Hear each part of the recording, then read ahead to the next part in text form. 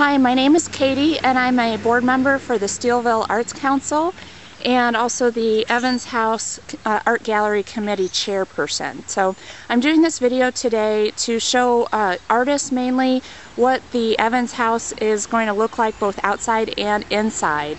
If you have any questions, please feel free to leave it in the comments below on YouTube, or you can contact us through our website steelvilleartscouncil.org, or look for us on Facebook.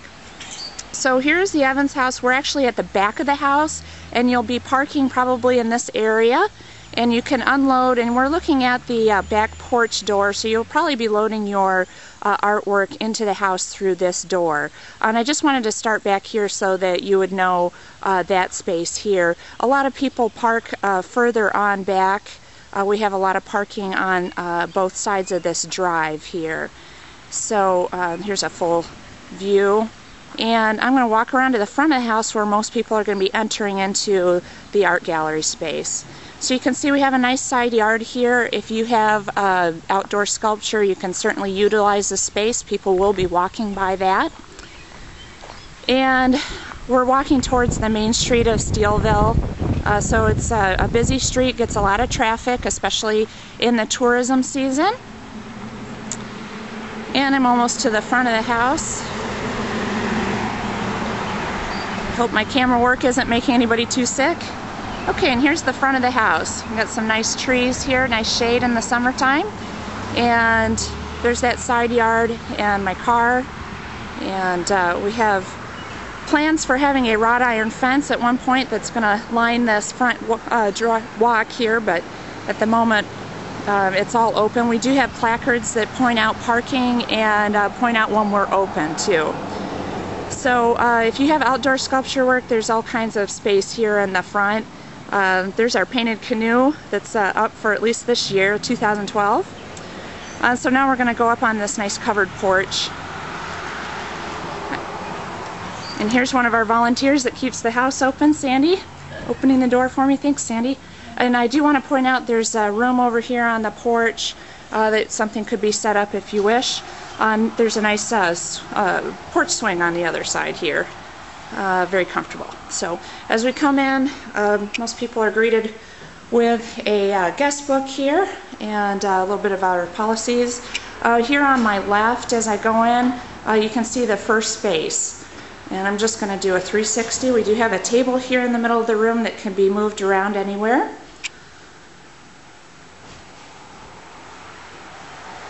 Good lighting for the artwork in this room.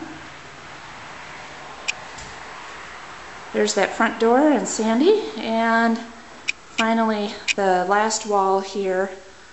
I'll show that. And this doorway goes into a third room, but I'm first going to go back and take you through, if I had turned to my right through that front door, show you the second room. A little bit of seating which can be moved out of the way very easily. And you can see some of the wall space available to you here as well. These are our signs that we're using at the moment to go out in front while we're waiting for permanent signage to be made. And again, pretty good lighting in this room, stays nice and light and bright, and in the evening we can turn on all the lights and get everything spotlighted properly. And this door leads to that same room that I pointed out from the other room here. So good gallery space here in the front two rooms.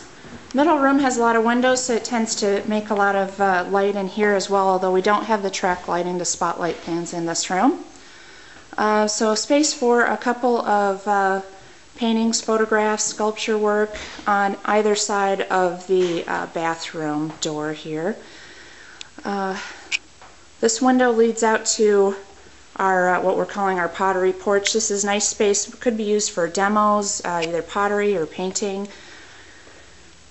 This display is going to stay up permanently, so we don't move these at all. But we do have a table in this room that can be used to display objects or marketing materials. And we also have the credenza over here that could be used as well.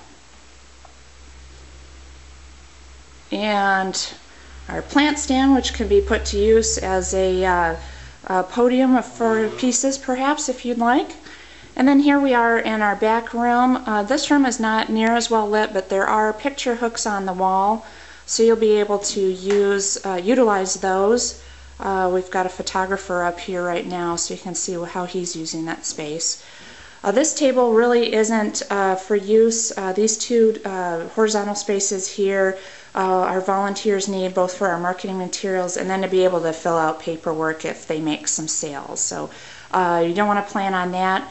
You can see we have a lot of floor space though. We can bring in tables, or you can bring in your own tables or podiums.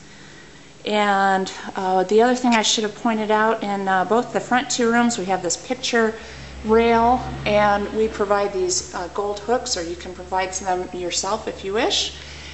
We use fishing wire. We recommend at least 50-pound test wire to hang the photographs or paintings and things. I do keep that on stock here. If you want something heavier duty, then you'll want to go ahead and provide that yourself. But we do have that 50-pound test fishing wire. So one more thing to make note of at the back of the house. Here on the, you looked at the right side of the house, has a kind of a pottery porch. The left side of the house has a nice sitting porch, and I'm going to take you back there. We'll go through the kitchen here. Kind of a nice space for food prep if we need it. We don't hang artwork or anything in here for the public necessarily. It's more storage. But here's this back porch. It is all enclosed, and those table and chair in the front room can be moved back out here, so that makes a nice sitting area. But as you can see, there's quite a bit of room back here too. I'll turn around so you can see kind of the open space that's available to you.